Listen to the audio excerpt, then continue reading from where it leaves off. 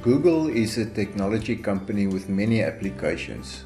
This includes Google Drive, Google Earth, Google Maps, Gmail, and many more. However, Google is more known for its internet search engine.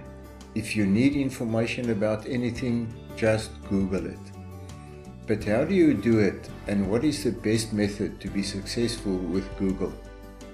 To access the Google search engine, open your internet browser and go to google.com. You can also make this your default home page, as I did. Then I can click on this home button from any other page to open google.com. In the center of the page is the search bar. This is where you type your search phrase.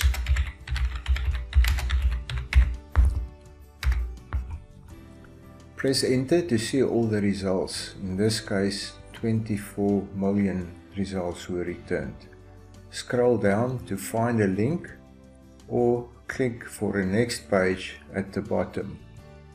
When you see a link that you want to follow, right-click on it and select Open Link in New tab.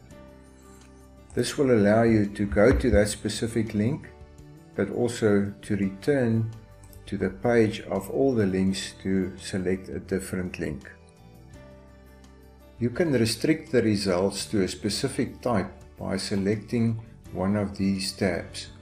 By default, all types of results are shown.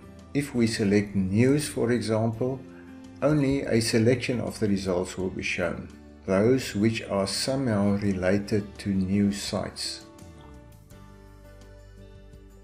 It is also possible to refine the results based on time. How current is the information in the results? Click on Tools and select the time period from this drop-down.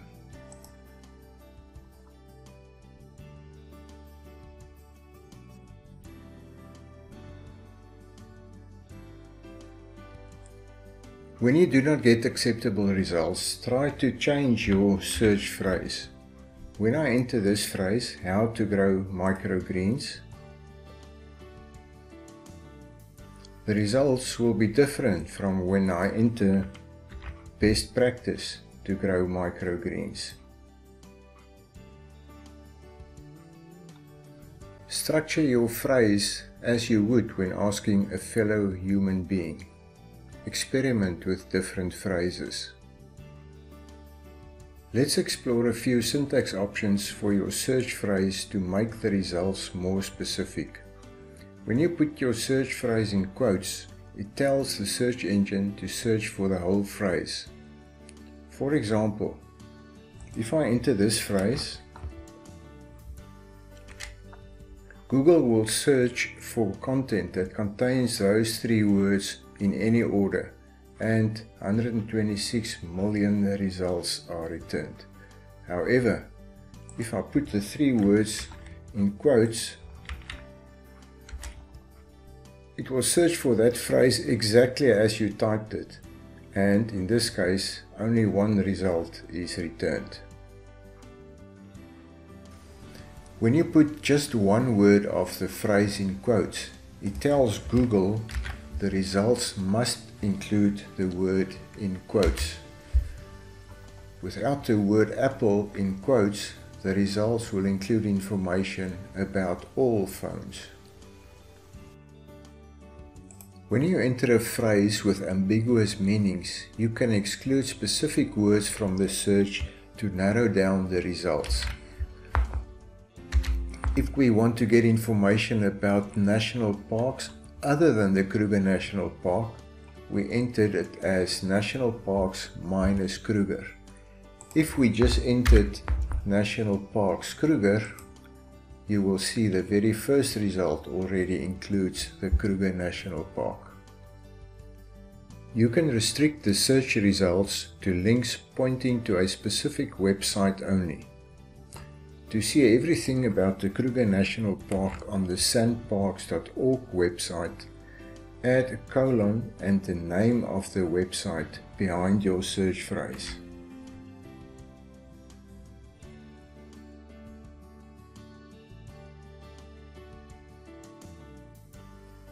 You can force Google to search for more than one word or search phrase at the same time by entering the word "or" between the phrases.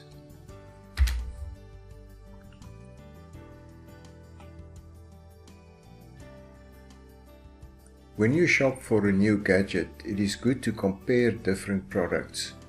Using the word versus or VS for short between the two products will lead to websites that does exactly that.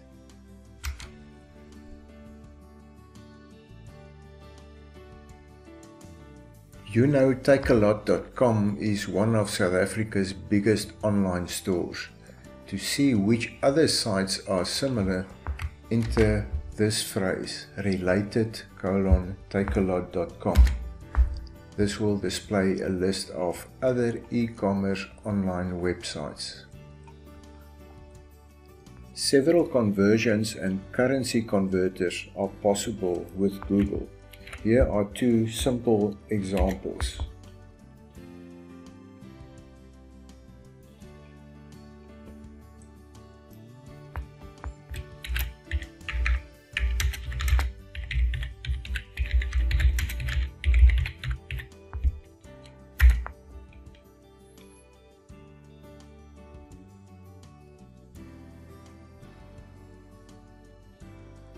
To get the meaning or spelling of a word, you can consult Google's built-in dictionary.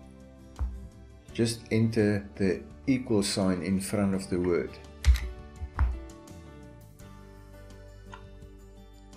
The quickest way to see the weather forecast for a specific city is to ask Google.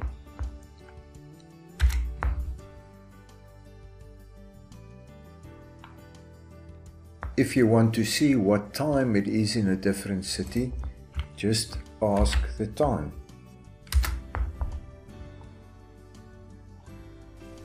Google is a very good tool to find out more about a person. Just enter the person's name. By adding the place of residence in quotes will narrow down the search.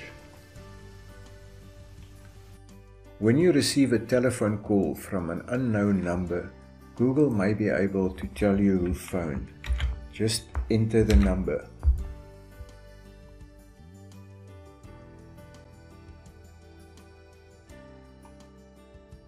Happy Googling!